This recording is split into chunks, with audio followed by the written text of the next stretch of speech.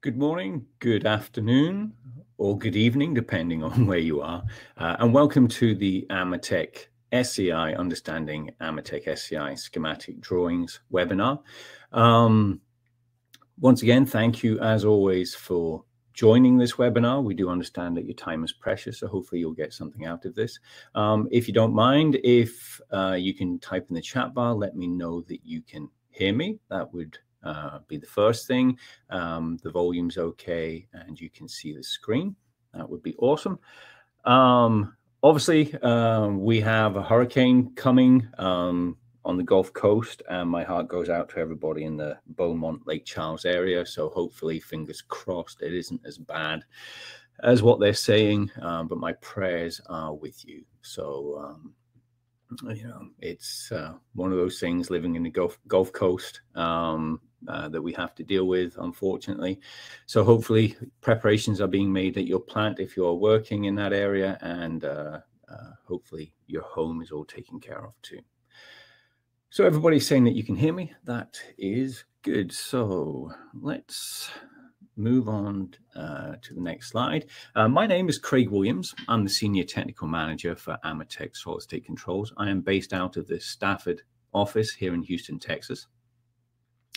I have 20 years background in the industrial UPS industry. I used to work in the North Sea oil and gas industry in Scotland before I moved over to the United States 7 years ago to the Gulf Coast area, to Houston. I've worked with all major UPS charger manufacturers, so I know all the designs very, very well indeed. And I tend to know the good ones and the bad ones, and definitely my unbiased judgment is that SCI is one of the best out there. That's about as salesy as I'm going to get today. There will also be a lag of around 30 seconds between you hearing my voice and you typing something into the chat bar. We use Webinar Jam as our webinar platform, and it has to send out this broadcast on iOS, Android, Microsoft, Windows. So there is some processing time that it takes to do that. So it can be about 30 seconds. Webinar Jam has a panic button. So if this webinar freezes or something goes wrong, please let me know in the chat bar, and I can press the panic button, and what it does is it closes this room, automatically opens another room, and we can carry on from where we left off. Never had to use it, so fingers crossed that stays the same. A popular question is, will the webinar be recorded? Yes. If you have signed up for the webinar, you will get a link to a Webinar Jam version of the webinar again. The problem with that one is you can't rewind or fast forward it. You can pause it, but you can't rewind or fast forward it. So after the webinar has finished, our marketing department download that file and then upload it to our AMETEK SCI YouTube channel, and then we will send everybody a link to that video. So you can rewind it, fast forward it, and pause it. And the plan is that the webinar should last around 1 hour. Now, this one is pretty heavy with a lot of information, so I'm gonna try and get to it as quickly as I can, but I may overrun a little bit. We'll see how it goes. So hopefully today we're going to understand the most common symbols used in an SCI schematic, understand the flow of an AMETEK SCI schematic, understand the role semiconductors play in the power conversion, what they do and what we use, understand the power flow through the schematic. So in other words, the first one is understanding the flow from page to page, and then we want to understand the power flow through the schematic as well. We're going to discuss the role that each control board plays. We're not going to go into detail, just what role that it plays, and then discuss some of the alarms in the system as well. Okay. Now, I will be answering questions. I tend to try and leave them until the end of the webinar, but if I see something pop up that's pertinent to what we're looking at, I will answer it then. Now, there is going to be absolutely no wordy slides in this presentation. Every slide in this presentation is a drawing from our drawings package. So we're just going to go through it, and hopefully you're going to learn something, I hope. So We're going to start off with the SE microfarad UPS. This is the workhorse of AMETEK SCI with a ferroresonant transformer in it. And this is the first page that you will have in your drawing package. Okay, this is what it will look like. Now, hopefully you're looking at this on a big screen because there's going to be a lot of data to display, but I have tried to break it up as much as I possibly can.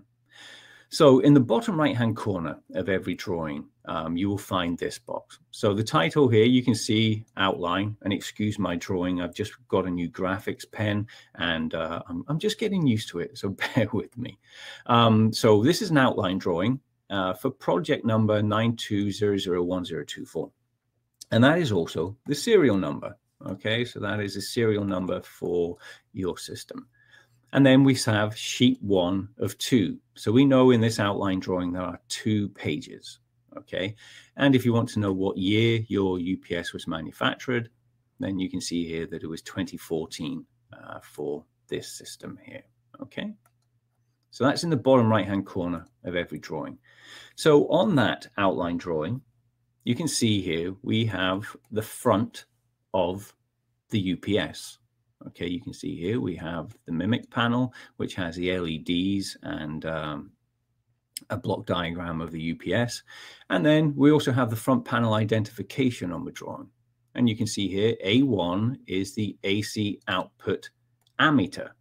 Okay, so A1, this meter here is this one here. It is the AC output ammeter. Okay, and then it lists all the other meters that are on the front of the UPS here. Remember, all of our UPSs are custom built, so you may have no meters on the front of it, or you may have many more meters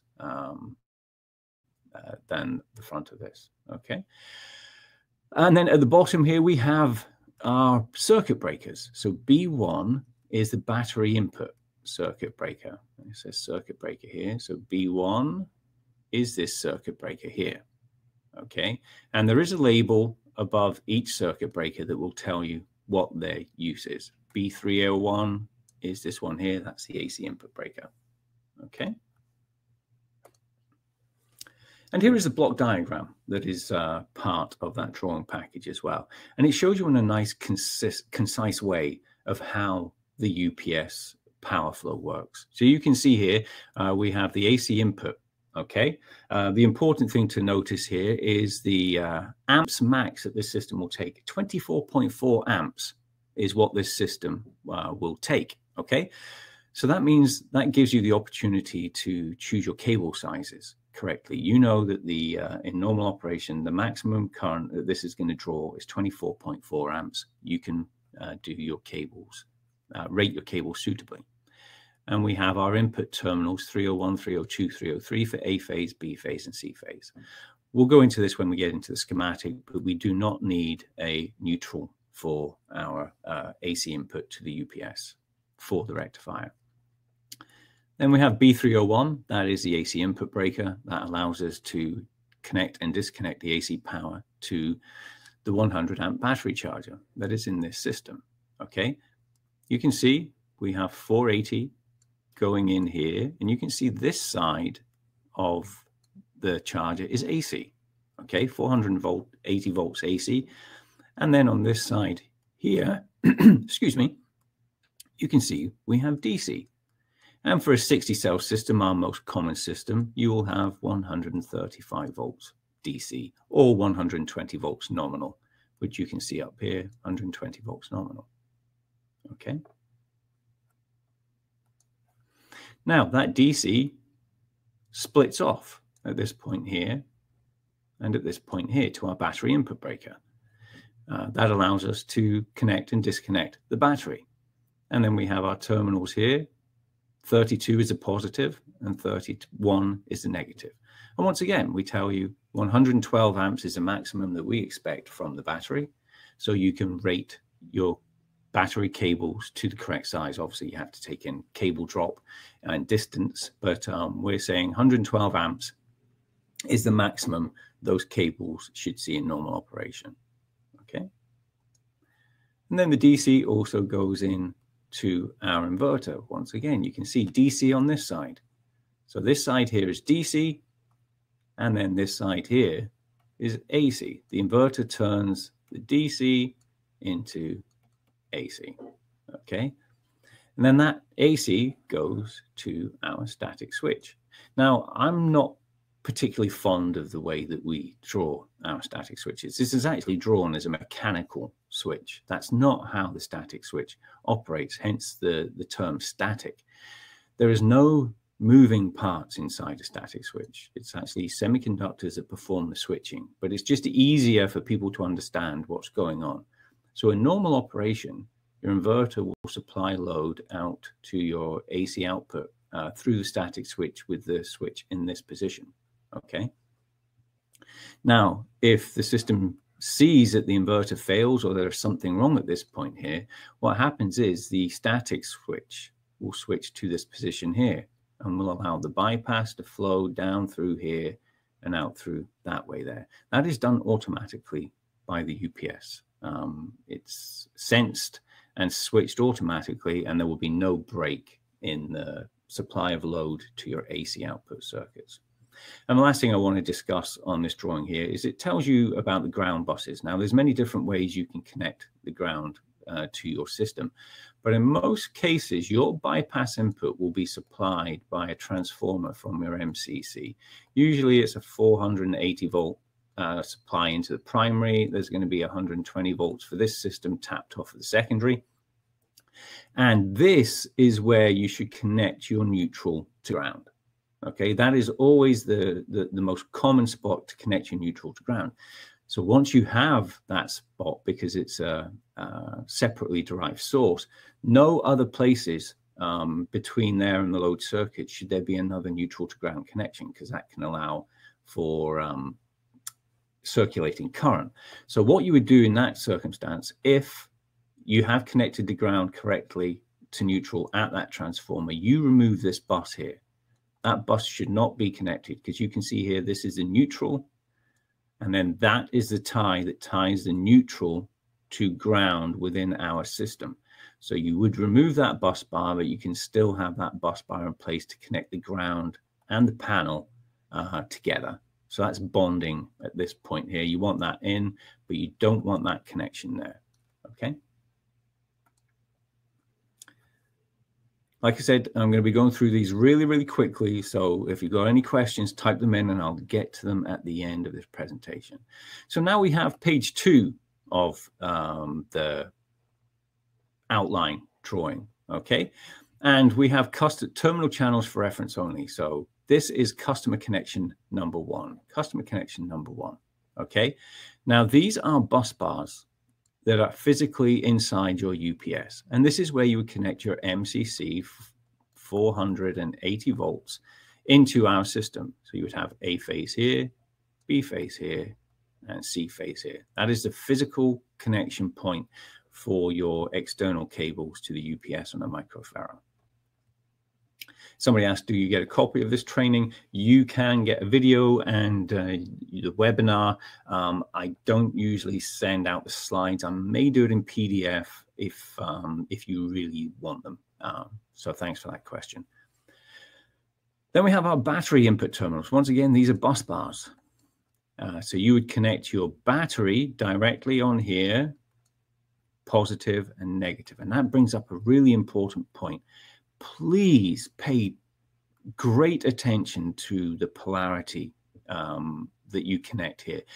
Don't rely on this cable being red and this cable being black from your installation team. Get a voltmeter out and check between that point there and that point there and make sure that is positive and that is negative. Because if you don't get that right and you close the battery input breaker with reverse polarity, you are going to have a very bad day. It's going to damage the inside of the UPS and it's not good at all, okay? So make sure you check, double check, triple check the polarity going in there. Here are the ground bars, bus bars that I told you about. So this is the position that most customers should have their bus bar in, connecting the ground and the cabinet together, but you do not connect the neutral to the ground inside the UPS, okay? Obviously, that's a case-by-case basis, but in the majority of systems, that's how it works. Now, you will also notice on the right-hand side here, we have a neutral bus bar and we have a ground bus bar. Now, remember, they are two separate connections. Do not connect them together, and do not assume, if you didn't run a ground or a neutral to your system, excuse me, do not use one for the other. Don't interchange them. They are separate bus bars. You only use neutrals, connect neutrals to the neutral bus bar and grounds to the ground bus bars, okay? And the way that we do our system is, obviously, we have our bypass source AC input. So this is actually the hot of your bypass input for a 120 system. And this is the output hot for our systems. And what you would do is you would connect the bypass neutral to that terminal there, and you would connect the output neutral to that terminal there. Now, if you ran 4 wires and you ran a ground from the bypass, you would connect the ground bypass cable to that terminal there for ground, and the output ground would be run to that terminal there. You have to keep them separate, okay? Hopefully that's clear. And also on that page, for this second page of the outline, was terminal connection number 2, or terminal channel number 2. This shows the alarm connections. We're going to go into this later on in the presentation, but I wanted to show this because it says, okay, number 12 wire is the max wire size for our alarm connections back to your DCS system, okay? And it says reference sheet 2 of the inverter schematic for the name tag arrangement. And we'll go back to that later on, okay? Then also on page 2, we have the mimic. This is actually a direct replica of what's on your UPS, okay? So you should have this panel. If it's a microfarad system that you've got an SE, then you will have this panel. So it shows our AC input breaker here. We have got our float push button here, S301. We have our equalize push button, S302. So if float is on, this green LED will be on, and if equalize is on, this amber LED will be on, okay? So we've got AC going in here, and we've got DC coming out here. The DC goes to our battery. Now down at the battery, we have a red LED to say battery supplying load. So we get an alarm if the battery is supplying load. And also we have this LED here to tell you if this battery input breaker is open. Now, I don't know why we make this green. Kind of strange to me. This should be an amber. That should be amber if you ask me, but it is what it is. So if the battery breaker is open, you will get an LED to tell you that, okay? Then our DC goes into the inverter. We don't have an inverter on or off button on our microfarad SE systems. All we have is this green in sync alarm, which tells you that the bypass supply is synchronized with the output of the inverter. That should be on in normal operation, okay? And then we also have on our static switch on the front, we have our inverter to load push button, and that would give you a green LED because that's our normal operation.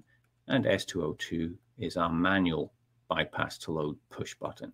We can change the static switch position using these buttons here, okay? And then obviously we have our output to the system this way here.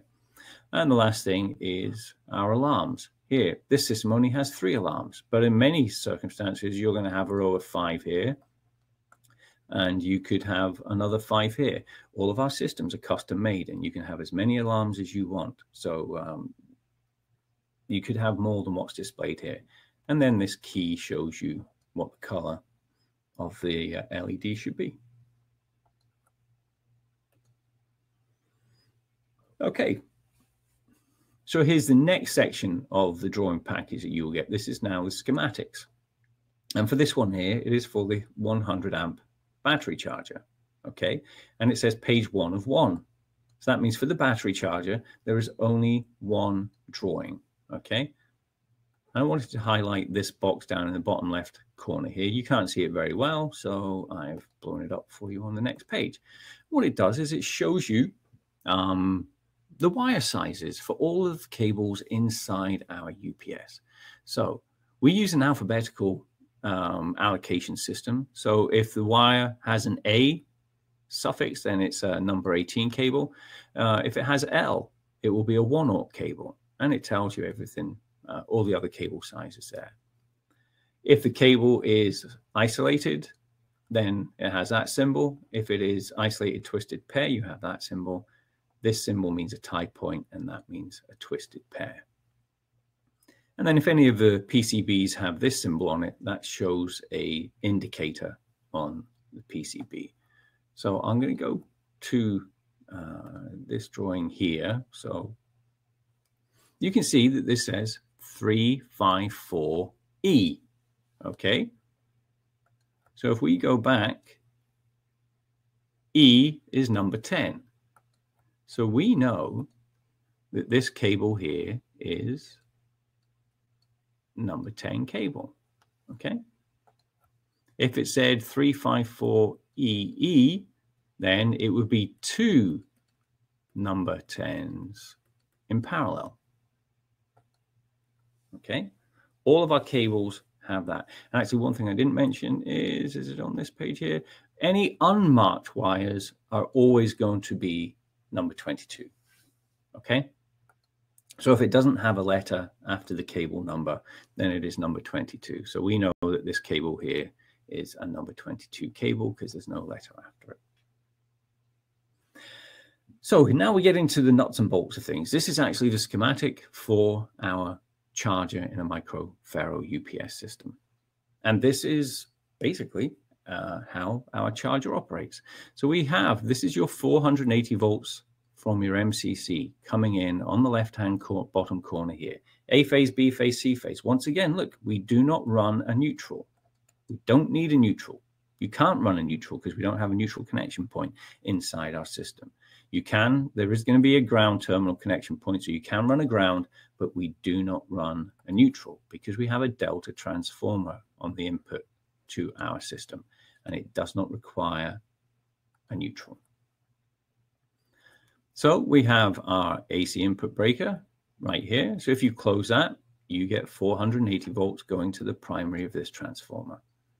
Now look, you can see here there is no connection between the primary transformer and the secondary. It is completely galvanically isolated. Okay, no electrical connection between the primary and the secondary of our input transformer on the charger. This here just shows you there's an auxiliary transformer, and that tells us it's going to the inverter schematic, and we'll get to see that in a little while. Okay, so delta primary, Y or star, whichever way you like to call it, on the secondary. Okay, and the secondary, we also step down the voltage for our 120 volt systems. This voltage here is going to be around about 130 volts AC. Okay, 130 volts, and between phase to phase. So phase to phase, 130 volts AC. And you can notice that we do not have the star point here, or the Y point is not connected to a neutral point or ground inside the charger either. Okay. And then that 130 volts goes into our fuses. Now, one thing that does seem to confuse people, and I want to get out of the way straight away, fuses only protect things that are upstream of the fuse itself. So, for example, let's say this phase here to this phase here. Let's say it has a direct short for some reason. Okay. None of these fuses are going to blow because of a fault that is prior to where the fuse is. If you have this fault here, this battery, this input breaker here will more likely trip. Okay, these fuses are not going to blow. These fuses are here to protect these devices here, which are our SCRs inside our charger. So if we have a fault on one of those, yes, one of these fuses will blow, but nothing prior to the fuses will blow. Okay, and that leads us to our SCRs. So an SCR symbol is drawn like that. This is the cathode, this is the anode, and this is our gate. Okay, and we have 6 of them. 1, 2, 3, 4, 5, 6. And we label them, any semiconductors in our system is labeled with a Q. So Q301 through Q306 is our SCRs in our rectifier bridge. And that brings us to our control board. Okay, we have to tell the SCRs when to come on. So we send our gate signals to each individual SCR from the control board on these terminals here. So for the top SCRs, we've drawn the actual physical connections. But on the bottom SCRs, we just reference the terminal point, because obviously it'd be very messy if we drew 23 down to there and 24 down to there. The drawing would get illegible. So we're saying here, this terminal 23 goes to this terminal 23 here. This terminal 27 goes to this terminal here. Okay? So that's our gate signals going to the SCRs. We have a power LED on the X302 charger control board within the UPS as well.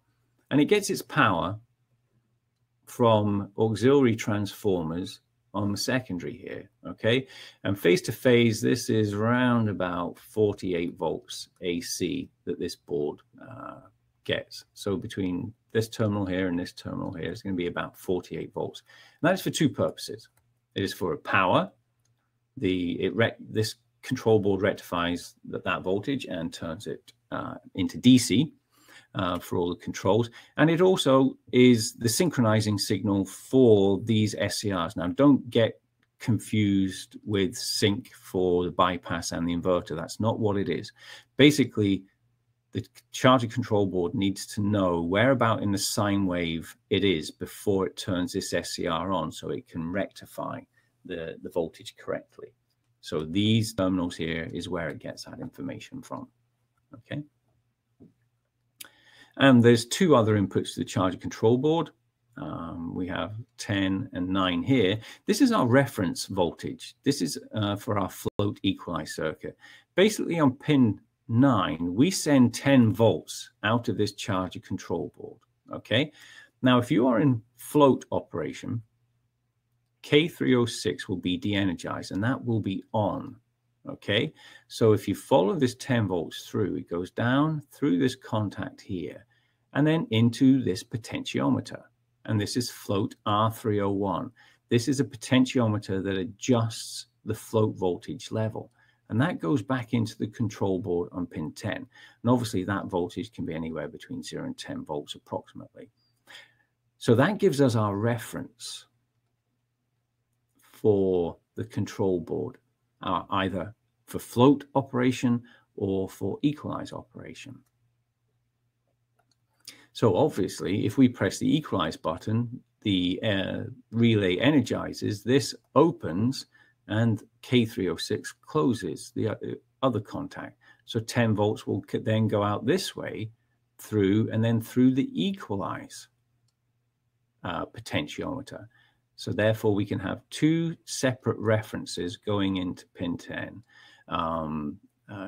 to adjust the voltage for float or for equalize. And the final input to the charger control board is the feedback signal. This control board here, it needs to know what the output of the system here. Remember, it should be 135 volts coming out of the system there, DC. Okay, so on the positive side, that goes up there into that terminal, and then on the negative side, it comes down through, goes through this contact. I'll explain that in just a moment. Oop, I told you my drawing was terrible. So between these 2 points here, we should have 135 volts DC. That's monitoring the output of the system, and it's a closed loop feedback signal. So if the voltage went down, the charger would see that and it would advance the signals to the SCRs to say, okay, I need to increase that voltage.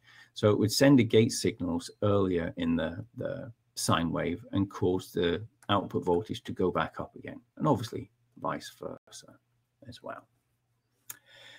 And I said I was going to tell you about K304, and sorry if I'm going fast, but I've got a lot to get through. K304 is a voltage detection relay. It's monitoring if we actually have AC input going into the system. Okay, so if we have voltage here, this relay is energized. Okay, and therefore this contact will be closed, which allows the feedback to get to the board.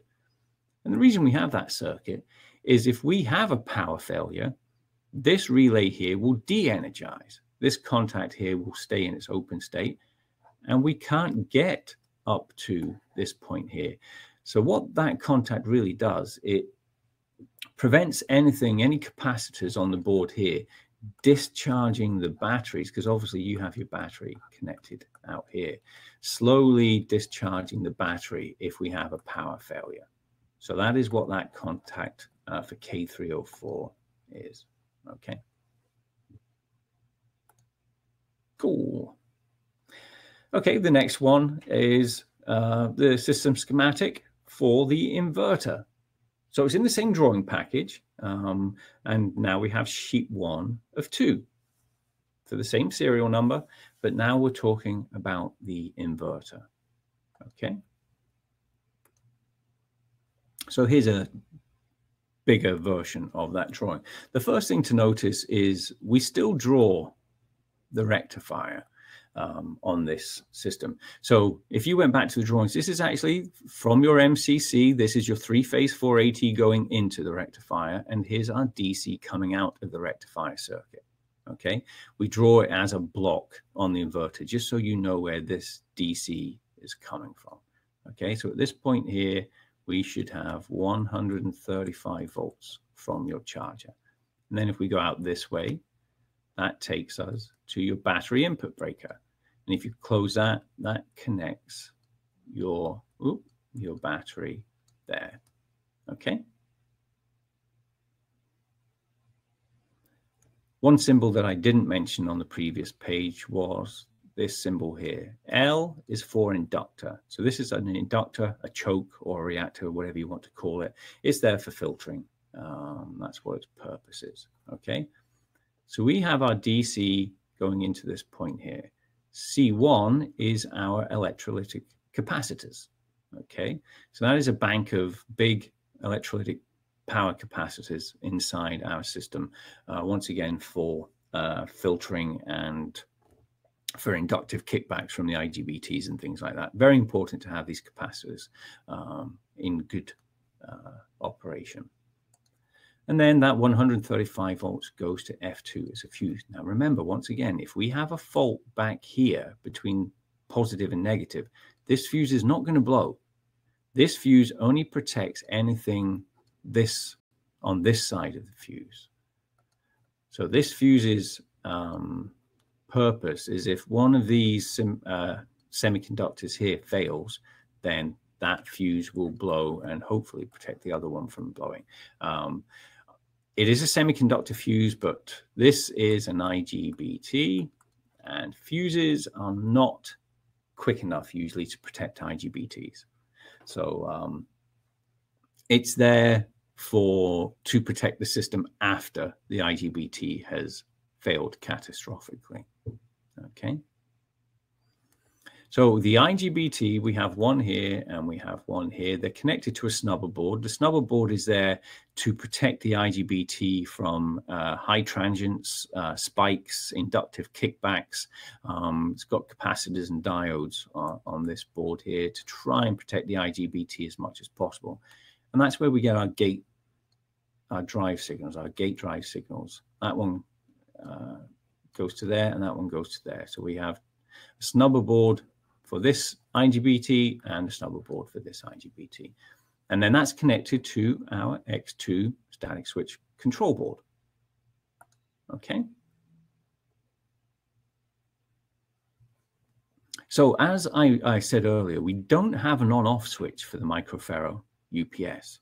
Okay, so you may think to yourself, well, how do we switch the inverter on? Well, it's actually quite simple. We have this circuit here. We have B1 aux.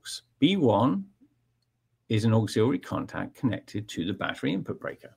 Okay, so when the battery input breaker is open, B1 aux is open. And when we close the battery input breaker, B1 aux closes, sorry. So this terminal here is looking for a close. When somebody closes the battery input breaker, it sends a signal to the inverter control board and tells it to start sending gate drive signals to the IGBTs to turn the DC into AC. So that's how you turn the inverter on in one of our systems. Okay.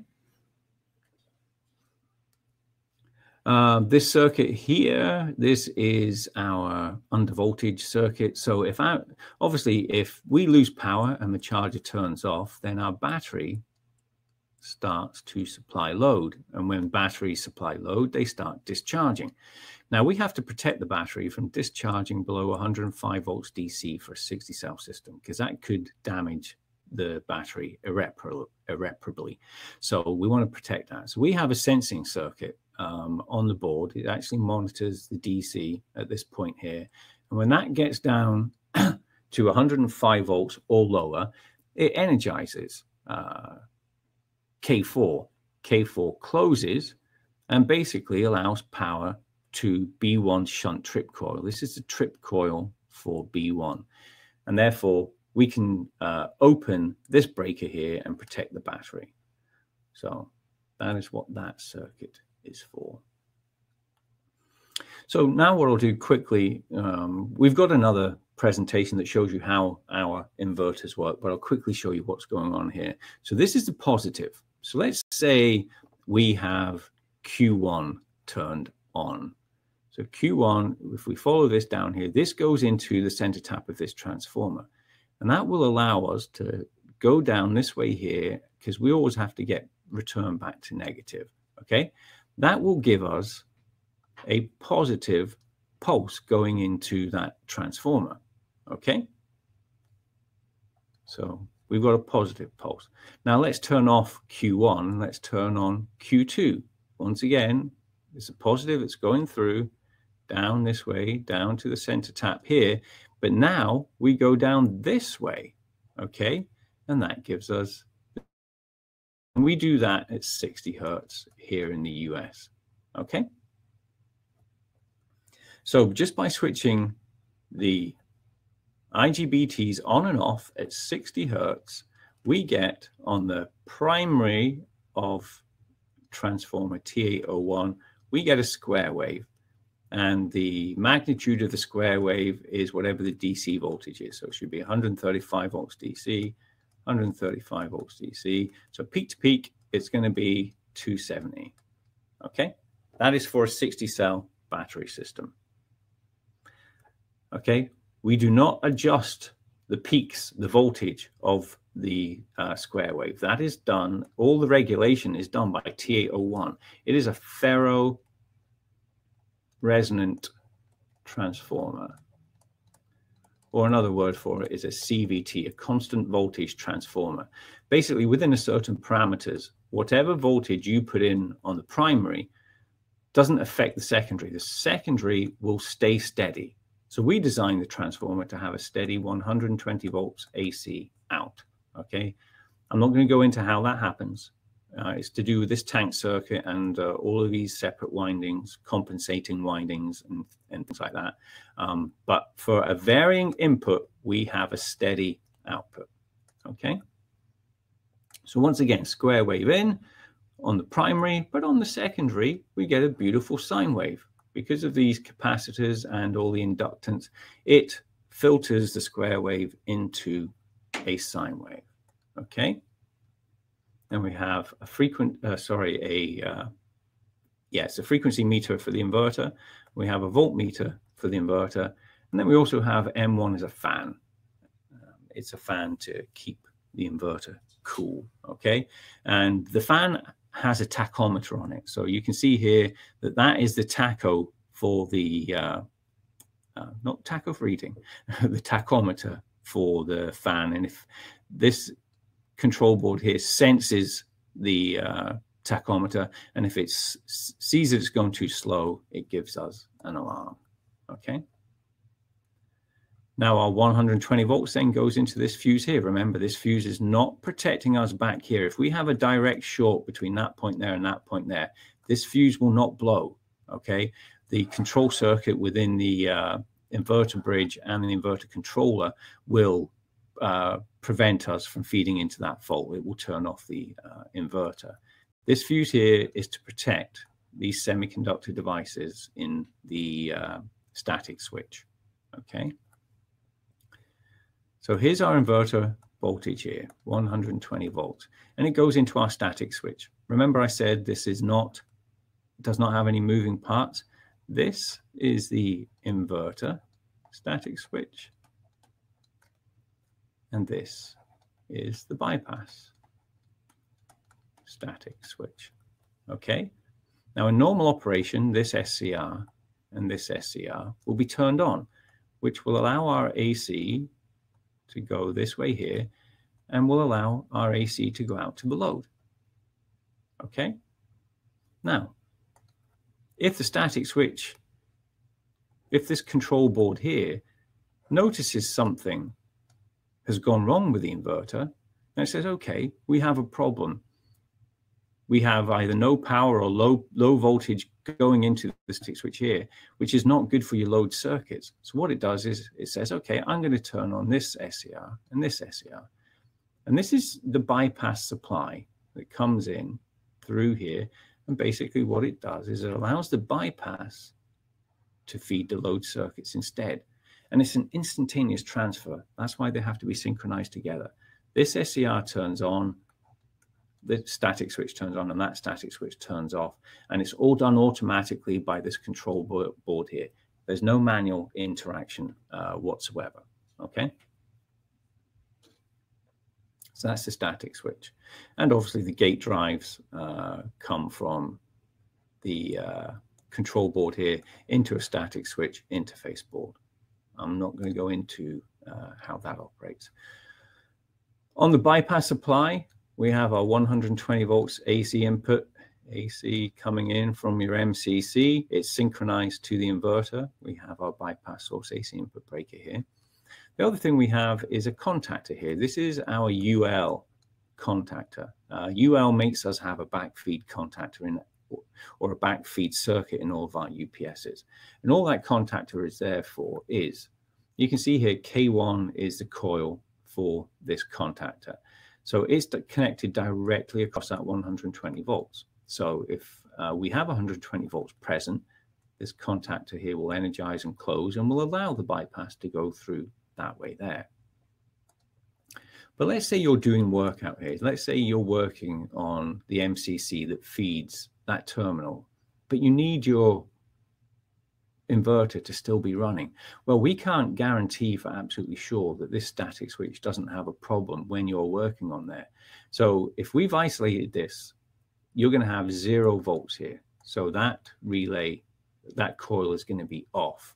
So this contactor here is going to be off. So if we did have a failure in this static switch here, we could, in theory, the inverter could feed back through there and through to this point here. But this backfeed contactor doesn't allow us to backfeed here onto a dead bus and maybe electrocute somebody. So that's why UL want us to have that. Okay. We have another fan here. We have T202 is a CT that's connected to the output of the system that monitors the output current, and it has it goes back to the inverter control board here. You can see here it says to X2J5, and X2J5 is here from TO2. So that's where the current sensing goes back in, and basically the UPS will perform some actions depending on how much current is flowing. And then we have our output ammeter there. And then we go out to our load terminals there. Okay. I'm going to take a drink again. Hope your brains aren't hurting. because mine is, and I know what I'm talking about. Okay, so the next page is sheet 2 of 2 for the inverter schematic. Okay. I just got a question there. Is it drawing for 40 kVA? His drawing does not have a K1 relay, as I stated. I'll have to get back to you on that. It depends if you have a DPP or if you have a microfarad. We have different design feedback UL circuits for different UPSs. If you want to privately post me your serial number, I can have a look at that later. Okay, so this is page 2 of 2, and it just shows you the control boards. Okay, so our control boards need power. So we get our power from bypass, from the DC, and from the input to the rectifier. Okay, that's our 3 sources of power, and that power turns into DC for this control board here. Okay, so all these lights should be on to tell you that you're good. Okay, we also have some other LEDs on here. There's a fault, so that's red, that shouldn't be on. There's an OK communication alarm, it should be flashing, and stuff like that. Most of the other connections are communication connections to this control board, because it speaks to the alarm board, it speaks to the relay interface board. So this is how our 3 other boards connect to the system. And you can see at the top here, this is where our push buttons interact with the system. So our float equalize push buttons are up there. If you press float button, it sends a signal to the indicator alarm board, which then sends that signal to the display alarm controller to know that you've done press float. And the same for inverter to load. If you press inverter to load, it sends a signal to this board here, which then tells the inverter static switch board to transfer the static switch to inverter. And then down here, we have the relay interface board.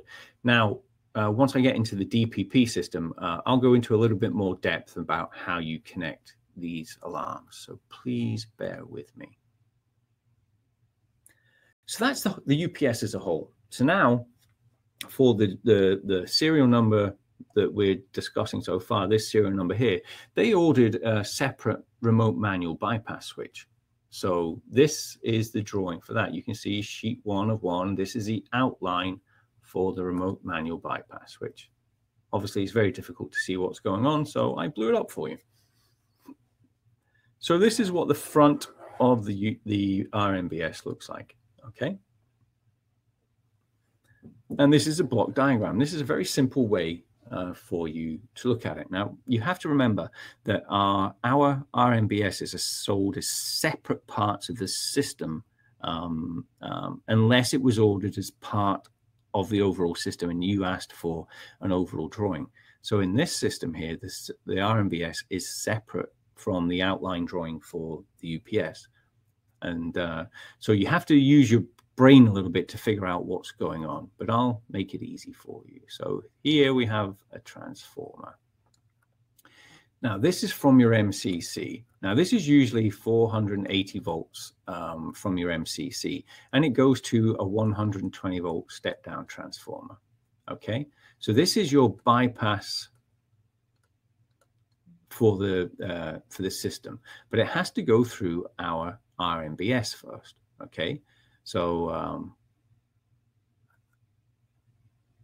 once again, I told you that should be connected to ground, not at the RMBS, although you could do it there, but it's external to the system. Okay, so that is where our bypass source comes in. And then on this side here, this is where the bypass to the UPS. Okay, so basically that goes into the bypass static switch inside the UPS. Okay, and then we have our inverter static switch. It comes out here. So this is the output from the UPS. Okay, and then this is our load circuits. All your load circuits, that will probably go to an AC distribution panel somewhere in your plant and feed the loads, okay? And the way that we do these connections is we have a neutral bus bar inside the RMBS. So the neutral for the AC output would connect to this bus bar. The neutral for the output of the UPS would connect to this bus bar. The neutral for the bypass input to the RMBS would connect to the bus bar, and the neutral for the bypass to the UPS would connect to the bus bar, okay? So all 4 neutrals would be connected on that bus bar. And then the hots are connected below. So you can see here it says bypass source AC input 800. That goes all the way to there, okay? 199, that goes there. That is the normal source AC input. Bypass supply to the UPS, hot, gets connected there. And the output of the system, 810, gets connected there. Okay. And then this is the LED panel on the front of your RMBS. All the lights should be green. So that's saying that the normal source to load is on. The normal source is available, the bypass source is available, and you should be in sync. And we have a lab test button there as well. Okay. Powering on. Okay, so this next page is the schematic for the RMBS. And once again, there is one sheet, sheet 1 of 1. Okay, and I'm going to blow this up on the next page for you. So once again, bypass from MCC. So that's from your plant MCC, okay? This is to UPS bypass input. Okay, so that's the bypass applied to the UPS. This is the output from the UPS. Okay, and then this is your load circuits. Okay, here is your handle on front of the UPS.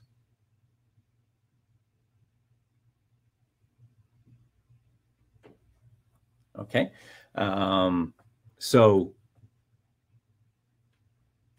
if you're in position 1, that's normal operation. That's the handle pointing this way here. If the handle was pointing that way there, it would be at position 2. And if the handle was pointing this way there, it would be at position 3.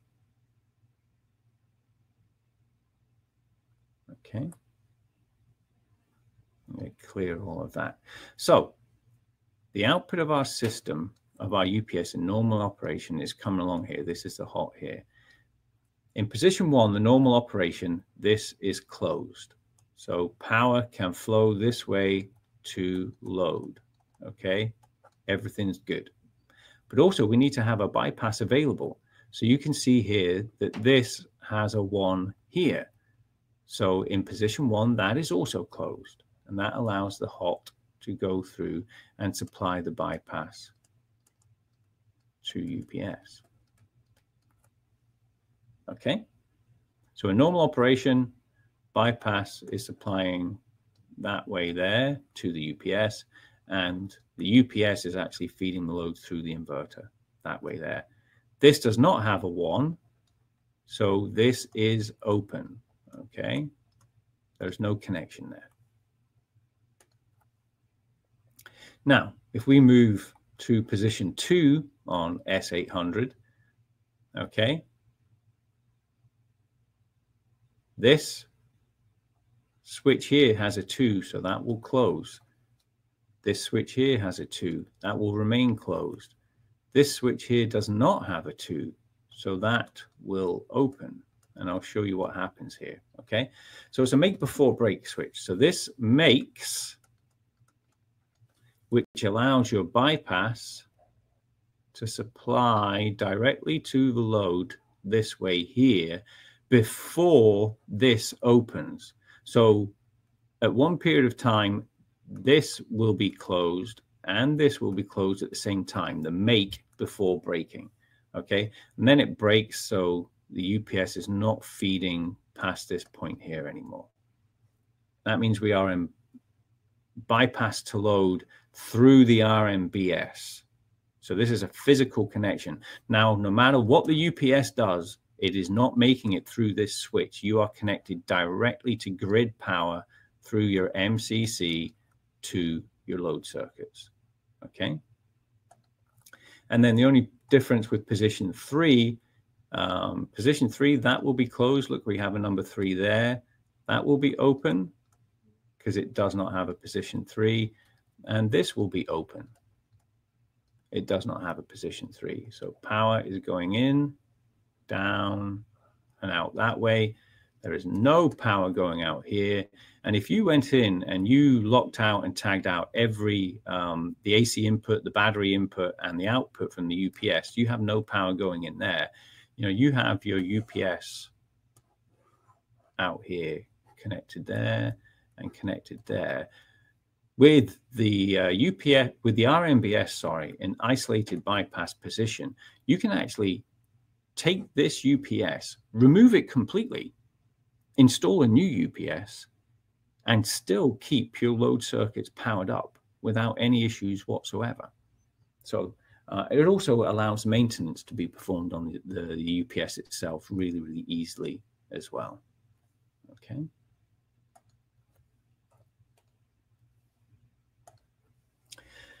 So that's everything for the microfarad UPS. I'm going to move quickly on to the DPP, and I'm at 56 minutes, so I'm going to have to fly through this. So here is our microprocessor controlled DPP pulse width modulated UPS. Okay, this is the first outline drawing in the package. You can see here that is sheet 1 of 1 outline. And this is a system that was bought as a complete package from AMETEK Solidstate Controls. So we have our UPS here. We also supplied an RMBS. We know we probably supplied this bypass transformer for the customer as well. And they asked for 2 disconnect switches because they wanted to have 2 parallel battery banks. That looks like ground, sorry. That's a battery, okay? So we can see in this one drawing, the whole system as a whole. I like this drawing. It gives you a good idea of what's going on, okay? So the next page is the outline drawing for the UPS itself. We can see here sheet 1 of 4. Once again, this is the front of the UPS, and we have our front panel identification. CB1 is this breaker here. It's an AC input breaker, okay? Switch 2, you can't see it very well. Switch 2 is here, and that's the inverter enable on-off switch, okay? So it gives you a good idea of what's going on in the front of the system. Page 2 of that diagram, we have a block diagram, we have the alarm connections, and we have the startup procedure. We'll see that on the next page. Okay, so here's our block diagram, identical pretty much to the SE system that I just discussed. But you can see here we have our alarm connections. And you can read this much better than the previous one for the SE. Oops, sorry, pressed the wrong button. So here's our common alarm. And we have the common terminal, the normally open, and the normally closed. So we get so much confusion about how you connect this back to your DCS system, okay? Now, for a DCS system, you should always have a fail-safe mode of operation. So that means the signal that goes to your DCS should be an open for alarm, okay? And the reason that we have an open for alarm is if the cable becomes disconnected between the UPS and the DCS, or somebody cuts that cable, you're going to get an alarm at your DCS system to tell you something's wrong, okay? So the question that everybody has is, which terminals do we connect our DCS to? Well, we try to make it easy. We say under normal operation, the relay is energized. So when we're healthy, the relay is energized. So the way to look at it is, okay, when it's not healthy, it's de-energized. De-energized. Okay, not healthy. So that's the state that we want an open to your DCS system. So these terminals are drawn, this terminal here and this terminal here, they're drawn in the off-the-shelf de-energized state. So you would connect your DCS to the common and the normally open, because when that energizes, it closes. And a closed alarm will not give you an alarm at your DCS system. Hopefully that clears that. And remember, each relay is different. This is energized in normal operation. The bypass to load one is de-energized in normal operation. So you would have to connect to the common and normally closed alarm terminals to get a fail-safe alarm for the bypass to load. We also have our Modbus and our Ethernet connection points in there. And that's all there really is on that one. Here's the startup placard, startup procedure and shutdown procedure. Please bear in mind, this is tested at the factory. So you can't go wrong if you go and follow this procedure. When you're working on a UPS, don't assume that you did it one way for one UPS and that will work for every other UPS. The procedure is there for a reason. Please always follow the startup procedure and shutdown procedure, and then you will be good. Okay. And this is the terminal connections. We show you the display panel, but this is where your external connections come into the DPP UPS. And I'll blow that up and let you see that in just a second. So for our battery input, these are actually stabs connected directly on the back of the circuit breaker. And this is where you connect your cable. So that is your negative. And that is your positive. That's where you connect your cables directly from your battery onto those terminals there. Okay. For your AC input breaker, we have stabs on CB1 on the back of the breaker itself. You connect A phase there, B phase there, and C phase there.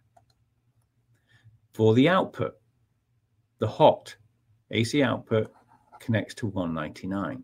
Okay. The neutral connects to 15 and the ground connects to 115. Okay. And for the bypass input, CB3, this is a circuit breaker, and you connect to the stabs. Actually, there's no stab there. You just connect to 110. We only connect the hot. The neutral goes to that bus bar, remember. And then we have our screen. So this is a touch screen here. We've got our alarms. Remember, there can be more depending on which UPS you bought. Here is the inverter on-off switch. Here is how our engineers connect with the field service engineers connect with the system to get all the data from the system through this USB. It used to be an RS-232 connection. It's now USB. And then these are the keypad push buttons. You can see this one here, follow it down, and that's our float push button. And there's a green light there that will tell you that you're in float. And this page here shows you all of the alarms that comes with your UPS. Remember, our UPS is a custom built, so the alarms will be different for every system. So this is a list of all the alarms. Charger fan failure, charger failure. These are different for every UPS we sell. So that's why we list it for you. We tell you which alarms you purchased. And then now we have the schematic for the DPP UPS. And it's actually very, very similar to the microfarad. We've got a delta transformer there connected to a Y or star transformer there. We've got our 6 SCRs exactly the same. The only difference with the charger rectifier board here is we have a gate drive board connected to it. And we also use fiber optic cable now to communicate with the other parts of the system with this screen on the front of the system. So this is now microprocessor based, when the SE charger was mostly an analog charger. Okay. And that just shows you it in more detail. Our SCRs are connected to heat sinks, and we have a thermostat connected to the heat sink. If it gets too hot, it switches the gate signals to the charger off. Also, this system here has fuse monitoring. So if any of these fuses here blow, then this contact here will open and we will get an alarm. Actually, it could be the other way around if they are connected in series. Yeah, actually the other way around. If we get it closed, it will give us an alarm. We're monitoring the current here. The good thing about the DPP system is we have a battery current and a DC current. So this shunt here measures the overall current to the system, and this shunt here only monitors the battery because this is the output to the system. Okay. So we can actually have a two-stage current limit for our battery charger. We can say, okay, this is a 100 amp charger, but we're only going to allow 10 amps to go to our battery, but we'll allow 100 amps to go to the load itself. We can have two separate current limits because a lot of the battery manufacturers are saying you want to limit the current to a certain amount these days.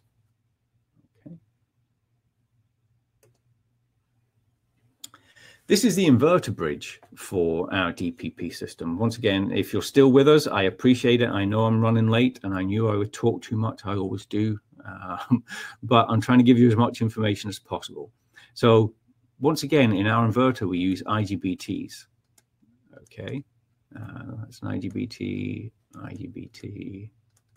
IGBT is an insulated gate bipolar transistor. Another one there and another one there. Okay. And this is in an H-bridge configuration.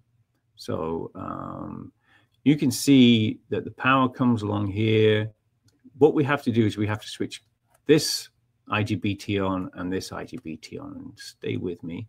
That will allow us to go down, excuse my drawing, down here, through the transformer, back, back up here, and my drawing's cut off, and basically it gets us back. Oh, there it is there, excuse me, down here through that IGBT and back. And that will give us a negative on the output there. Sorry for my poor drawing. And then we switch Q3 and Q2 on. And once again, the positive comes down. Let me do that again. This one here, this one here. Power comes down through there, and then this side is now more positive than this side. We go down there, up, down through there, and that gives us a positive cycle. So we switch in pairs. This one and this one come on, and then this one and this one come on. And we don't do that at 60 hertz. We actually do that at 8 kilohertz in our DPP system. And we use pulse width modulation. Basically, we create a pulse train like that. And then it does that. But it's at 8,000 hertz. So it's not a square wave we put out. It's a pulse width modulated output. And that allows this sine wave on the secondary of the transformer to be much better. And we have more control over this because the control board, inverter static switch control board, can change the pulse width at any point. So we have much more control on the output of our inverter there. I'm going to have to push on, guys. I'm not going to go over all of this. We do have a presentation on how the inverter works. So I just wanted to walk through the drawings so you have a better idea. And then here's our static switch for the system. Let me see. Yeah, I did blow it up. So this is the inverter output. So this is the inverter static switch. And this is the bypass. Okay, so in normal operation, the inverter, this static switch is on. We go down there and out to the load. Okay. And if something in there fails, this static switch comes on and the bypass feeds the load. Okay. And here's all of the other control boards and relay boards that are inside the system. Oops. And that's it blown up. You can see there's lots of external contacts. These are actually auxiliary contacts connected. So CB1 is for the AC input. So that tells us that the AC input breaker is open. This one here is the bypass input breaker. This is the inverter output. This system has an inverter output breaker on it as well. So it can tell us what the contacts, what the state of each breaker is. And we've got one more page. Okay, once again, it tells you under normal operation, relay is energized, de-energized, and energized. That goes back to the DCS connections. And then the last one is the power supplies and the fan failure boards. Okay. So in this system here, we had 4 fans for the inverter and the static switch. So what we do is we connect them to a fan failure board. And those fans, this is a tachometer. We send a 5-volt signal to the fan, and then we get a signal back that is a square wave representation of how fast that fan's going. And if that slows down too much, we're monitoring the frequency, then we get an alarm. And that's the same here. We send 5 volts out and the signal comes back. So that's how we monitor the fans. If they are, you know, a lot of people give us a call and say, we've got a fan fail alarm, but the fan is still spinning. Well, it's maybe because the bearings are starting to seize up. It's still spinning, but it's spinning slower than it should be. So therefore, it's a predictor that the fan is going to fail soon. So take those alarms seriously, because it is showing you that the fan, is going to fail. And the last one is a power supply. Okay. Once again, our power supply inside our UPS, we take the DC, so that's usually 135 volts DC. And then we take an AC input. This is from the rectifier. Okay, we take 120 volts AC. And then we actually take 120 volts AC from the bypass. So we have 3 modes of power that go into this power supply. So we can lose the bypass, we can lose the AC input, and as long as we have battery, all of the power supplies on this board will still be okay. So that's just to show you that we have 3 power supplies. So you should never have an issue where the power supplies all fail, because if you lose all 3, if you lose battery, AC input, and bypass supply, then you're dead in the water anyway. Okay. And then all of these connections here is the power supplies, the 24 volts getting sent out to all the places in the UPS that require that power. Okay, I think that is about it. Ooh, any questions? I am so sorry that I had to go so fast. Obviously, we can't do in-person classes at this moment in time. So hopefully, excuse me, hopefully when COVID goes away and you're really interested in a more in-depth view of how our UPSs work, you can book a class at our Stafford facility. It's fantastic. You get hands-on experience. It really, everybody that comes to our in-person classes goes away learning so much, and it's really hard to do on a webinar. So what I'm going to do now is send it out to anybody if there's any questions. So I'm going to put my pen down. Let's have a look. Do I have a procedure of connecting a laptop to a Ferro UPS using the RS-232 plugin? I have the program downloaded, but I've not been able to successfully connect. That's probably because you're not using a null modem cable. For our Ferro UPSs, you have to use a null modem cable that switches the pins on the RS-232 plug. So give that a try. So it's a very common question we get asked. It's not a straight through RS-232 cable that we use on the Ferro machines. It has to be a null modem cable. Does the Ferro UPS have any programming for automatic equalized charging? No, unless your system was had that option designed in. Basically, we can have a relay that monitors the AC input to your UPS, and if the power goes off for more than 5 minutes, when the power comes back on again, the system will go into equalize for whatever time you have set. But it's not a programming thing. It's a physical relay with a timer that has to be installed. So it's difficult to retrofit. So good question, though.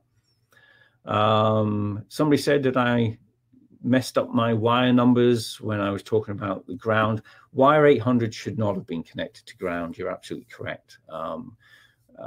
That should have been, I can't even remember which slide that was. Let's have a look. I'll go through it. Unfortunately, this presentation doesn't let me choose slides. I've got to go through previous. So just give me a moment and I will get there. It was on the bypass switch, so we should be just coming up to it very soon.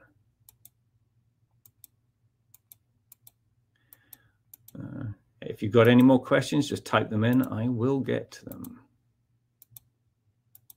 It should be coming on now. Here we go. Yeah. Wire 800 is this wire here. So it is the hot. Okay. Because all of our neutrals are labeled 15. So that is a neutral, that is a neutral, that is a neutral, and that is a neutral. So your hots are 800, 810, 199, and 110. So I apologize if I misspoke. It's because I'm trying to get through it so fast. Let's have a look. Some more people asking for a copy of this training. The problem is if I send you just the PDF slides, it's not going to give you any information because there's no writing to indicate what it was. Go to the YouTube channel and that will be a very good reference for you. If the inverter should fail catastrophically, will the static switch continue to pass power from bypass to load? Absolutely, it will. Our inverter can actually blow up, go on fire, self-implode, whatever you want. The static switch will transfer to bypass and it will feed the load without any interruptions whatsoever, obviously unless the static switch catches on fire because the inverter's on fire, but that is never going to happen. Absolutely, the answer to that question, Jeff, is if the inverter fails catastrophically, the static switch will transfer to bypass. And our bypass, a lot of UPS manufacturers don't size their static switches to take an overload situation. I can't remember off the top of my head, but I'm pretty sure our static switches do 200% load for a considerable amount of time. They are overrated specifically for that issue. Let's see what else.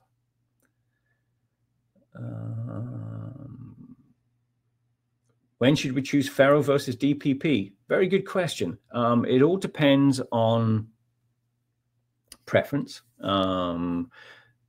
The DPP has a smaller footprint, so if size is an issue, we would always recommend that you go for the DPP. The DPP and the Ferro, they're both very, very reliable systems. It can be a personal preference. The noise levels for a Ferro are higher. It does make more audible noise, but the frequency of the noise from a DPP is higher, so it can be slightly more annoying to some people. So that's a personal choice. The regulation out of the DPP is far better than the Ferro, because it's digitally controlled. So if harmonics going to your load circuits are a huge concern, maybe go for a DPP over a Ferro. But, you know, we have so many UPSs in the North American market, both Ferro and DPP out there, and they are both very, very reliable. Okay. Let's have a look. It would be nice if I could show pictures of the control boards. You're absolutely correct, Michael, but then I'd be on for another 2 days. I'm only joking, but I can only fit so much into what's supposed to be a 1-hour presentation. Maybe what I'll do is, for the next presentation, I'll go over each of the control boards and I'll put pictures on each slide and show you what they look like. And maybe I could even take a video of some of the boards, insert that into the presentation and show you what they should look like in normal operation. See, good ideas like that really help out for my next webinar presentations. So I like that, Michael. I think I will do that for one of my next webinars and show you all of the PCBs. But it would have been too much information for this one here. Okay, so that's 1 hour and 20. The fact that there's still 50 people on listening to me after all this time is very, very appreciated. We do care about our customers, and we try and give you as much information as possible. I hope you find these webinars very helpful. Don't forget, you will receive a link. Brooke has put it in the chat bar there where the webinars are posted. So if you want to either click on that link or copy and paste it and then favorite it in your bookmarks, then you'll always be able to find it. And you will also receive an email with that link in it as well. So if we don't have any more questions, once again, thank you. Keep an eye on your calendar. With COVID and everything, we are moving the webinars about. It's supposed to be usually the second week in each month, but we do have to move it about sometimes. So I thought the hurricane was going to affect things as well, but fortunately, it looks like it's not hitting Houston. So I was able to take care of it for you today. So one more question. The tachometer is located in which section of the UPS again? Each fan has the tachometer on it. Okay, so each fan has a tachometer built in, and then that tachometer gets connected to, if it's the inverter, it will get connected to the inverter control board, and that senses the speed of the fan. If it's in the charger section, it will connect to the charge control board in the DPP. Okay. So Brooke will be sending everybody out a survey. If you get a survey, please do fill it in. And we always ask for topics for us to do other webinars on. We really want to hear back from you. We want to know what you want us to teach you and to go into in depth more, because we do run out of ideas sometimes. So please let us know in the survey what you want to do for the next webinar. One other question that's just come in is solid state is a reference to the oil and gas industry. No, Solidstate Controls is the name of the company, the division. It was a standalone company before it was bought by the Marmon Group back in the 90s, I think, and then AMETEK bought it from there. So AMETEK is our global corporate brand, and then Solidstate Controls is what the division is called, the Industrial UPS division. So that's what Solidstate Controls actually references to. So if you see a UPS that has an SCI nameplate, it is exactly the same as a UPS that has an AMETEK nameplate, as long as it's the same model, obviously. So the terms are interchangeable. Okay. Thank you very much, everybody. If you are in the Beaumont or Lake Charles area, my prayers are with you. I hope everything goes okay and it's not as bad as we are expecting. It's not good. You've had, I think it's 2 or 3 hurricanes in the last 3 years, and I've seen the devastation that it causes. So please do take care and stay safe. And until next time, everybody, thank you so much for watching this webinar. Until next time, take care.